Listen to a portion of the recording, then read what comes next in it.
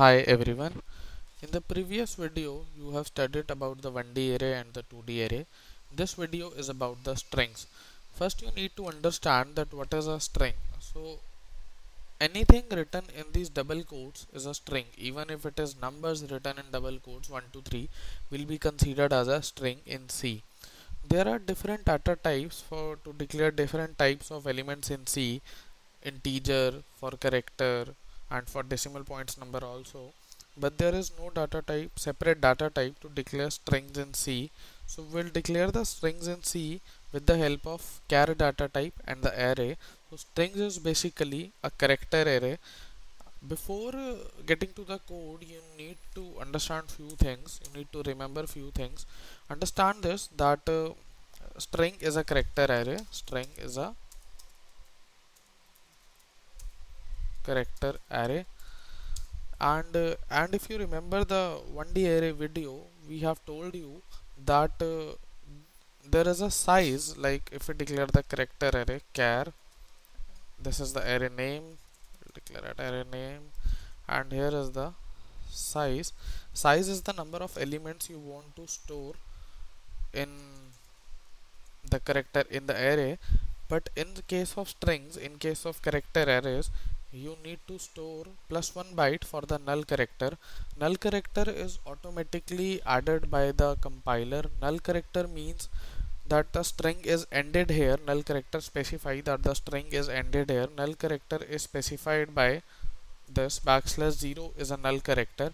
It automatically adds at the end of string whether you write it or not. Suppose I am declaring a string hello, so this site should be 6 because 1 byte is for the null character. It automatically added by the compiler, so no need to write it here. So I'll just copy this and paste it into the code blocks. This is our character array and this is our string. This is how we declare a string. The 5 bytes are for HELLLO and the 1 byte is for the null character. So I'll tell you that how we retrieve it. We'll write printf. Now we need to write a format specifier by which we can retrieve the character array value, the string value. So to retrieve the character array, there is a format specifier named %s. We'll write this error name over here and like this. We'll compile it and run it. See, you can see that hello is printed here. The hello is character array value and %s is the format specifier used for it. So whenever we want to print the string like this, we'll use the %s format specifier. So strings are also stored like 1D array, like for the indexes as we had explained you in 1D array and 2D array. So h is stored on the this h is stored on the 0th element, this e is stored on the first element, this L is stored on the second element, this L third and this L fourth. Suppose I'll just copy this and tell you that how the string is stored. I'll just delete this and this is %c to display a character. Now I will display you the character by character that how the string is stored. Just copy this and this.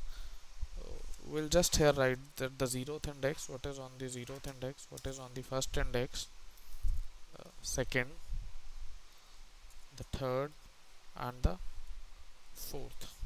So we'll write here and fourth. We'll just compile it and run it. So this hello is printed again even if we have printed 0 1 2 3 4. Let me just put a backslash in over here so you'll get a good perspective of it.